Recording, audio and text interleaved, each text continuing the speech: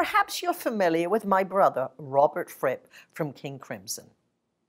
He played on David Bowie's Heroes, and he said there are three types of heroes. There's an ordinary, everyday hero who is reliable, repeatable, and responsible. They do what is expected of them, plus 10%, whether they feel like it or not. There's the occasional hero who can do something heroic, but they can't repeat it. And then, of course, some companies have superheroes who can see the overview of what's happening in every department on every floor.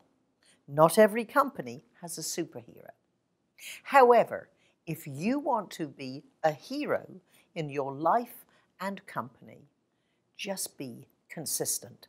As my brother Robert Fripp said, discipline, not an end in itself, but a means to an end. Are you disciplined enough to be a good professional speaker? Give me a call.